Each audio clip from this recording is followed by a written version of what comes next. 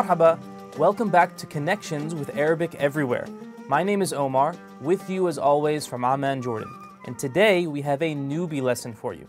The title of this lesson is Hello There, and as you can probably guess, we'll have some focus on greetings and introductions. But don't worry, we're going to chat it up a bit too. Let's get started by first listening to the dialogue without any translation help 3 times. When listening, I want you to imagine the following context. 2 co-workers, Eric and Musa, are meeting for the first time.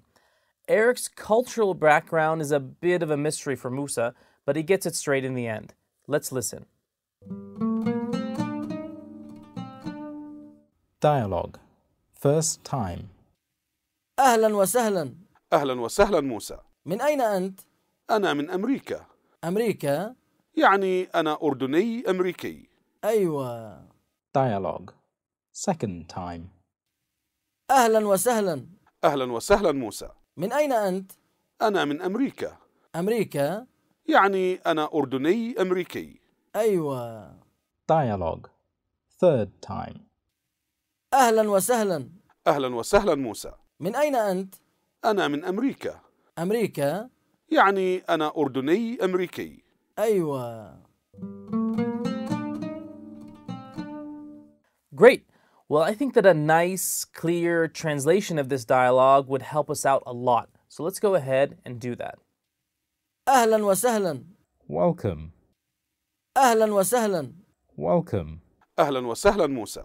Welcome, Musa. أهلا وسهلا موسى. Welcome, Musa. من أين أنت؟ Where are you from? من أين أنت؟ Where are you from? أنا من أمريكا. I am from the US. أنا من أمريكا. I am from the US. أمريكا؟ The US? أمريكا؟ The US? يعني أنا أردني أمريكي. I mean, I am Jordanian American. يعني أنا أردني أمريكي. I mean, I am Jordanian American. أيوة. Right. أيوة. Right. Okay, now that we've listened to the entire dialogue and translated it, what do you say we get into some more detail? أهلا وسهلا. At the beginning of this dialogue, we hear Musa say, Ahlan wa sahlan, Ahlan wa sahlan, which we've translated as, hello. In reality, there is more to this greeting than meets the translation-dependent eye. The literal meaning of this greeting is something along the lines of family and ease. Now, what on earth does that mean? Well, the person greeting you or welcoming you into their home or inviting you into their store is basically saying, don't worry about it, consider us family. Of course, in terms of usage, we say ahlan wa sahlan in many of the same contexts that we use hi in English, so it's okay for us to think about it in that way. أهلا وسهلا موسى. Notice the response that Eric gives. He says, Ahlan wa sahlan Musa, Ahlan wa sahlan Musa. The first part, Ahlan wa sahlan, as we know, means hi, whereas Musa is simply his name. A good thing to keep in mind here is that Eric is not simply parroting the greeting he heard from Musa. Rather, it's the expected response to that greeting. We'll see in a future lesson that there isn't only one, in fact, there are actually a number of expected responses. However, when you hear someone say, Ahlan wa sahlan, it's very common to respond in kind and just say, Ahlan wa sahlan. من أين أنت؟ If you ever come to the Middle East, you'll definitely hear the question Musa is asking. He says, Min aina anta? Min aina anta? Let's try and break this question down a bit. The first word, min, means from.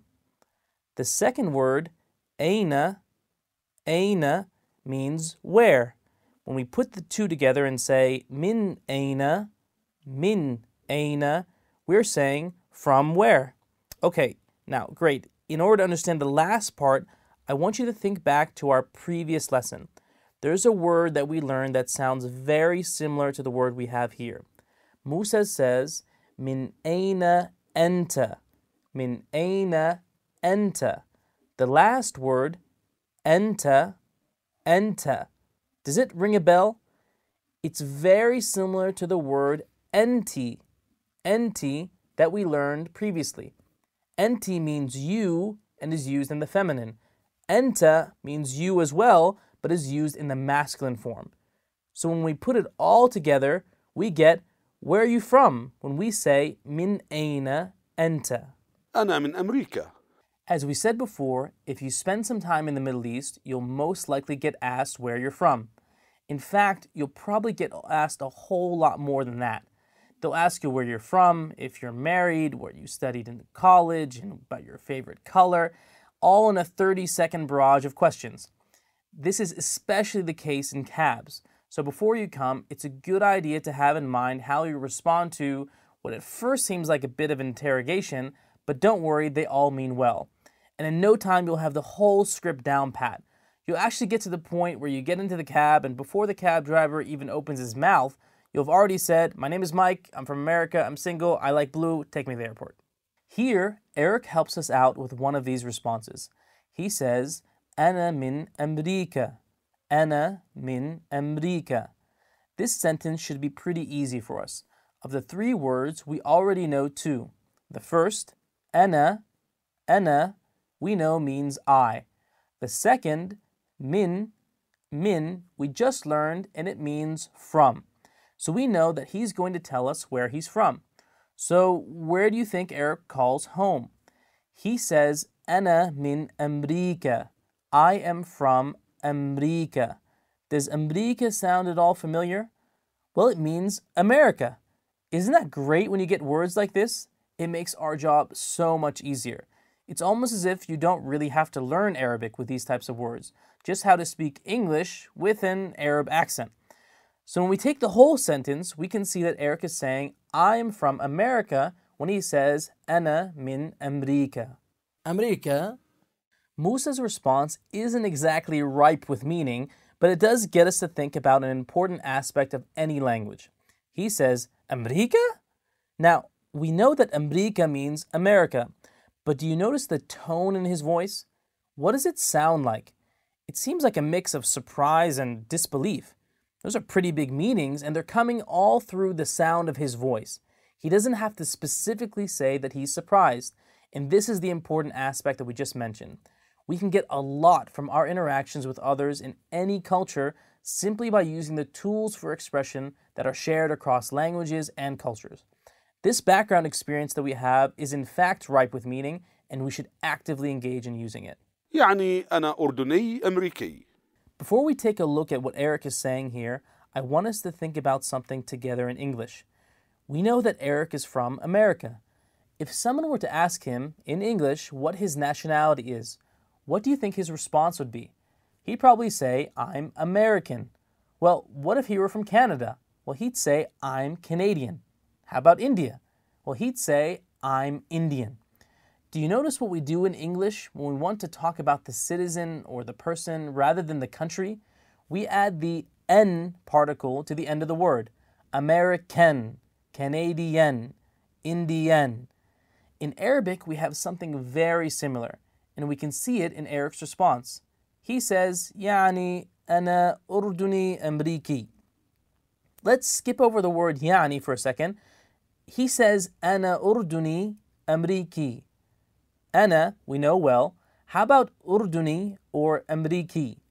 أردني means Jordanian, and أمريكي means American. Whereas before, when we were talking about the country, we just said America. America. Here, we get rid of the sound at the end of the word and replace it with an E sound. Ameriki. This sound represents the N particle that we just mentioned in American or Canadian. And we can see the same thing with the other word, Urduni. Urdun. Urdun is Jordan. So Urduni is a Jordanian. Here then, we can see that by saying أنا أردني أمريكي, أنا أردني أمريكي, Eric is saying, I am Jordanian American. I guess that explains why his Arabic is so good. How about that first word, يعني? يعني. The word يعني is a verb that literally means he means. However, that's not the way it's being used here and will not be the way that you'll see it used in most everyday speech. Yani is much more of a filler word that you could compare to or that we have in English. Now, believe me, when I tell you this, you will hear this all the time. I mean, all the time. I would actually go as far as to say that a large percentage of many Arabic conversations consist in repeating this word over and over again with various hand gestures until the meaning is understood. No exaggeration. أيوة.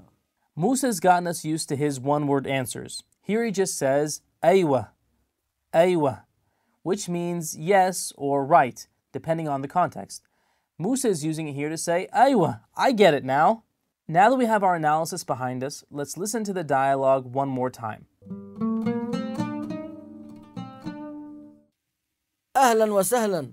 أهلا وسهلا موسى. من أين أنت؟ أنا من أمريكا. أمريكا؟ يعني أنا أردني أمريكي. أيوة. That's all we have for this one. Until next time, مع السلامة.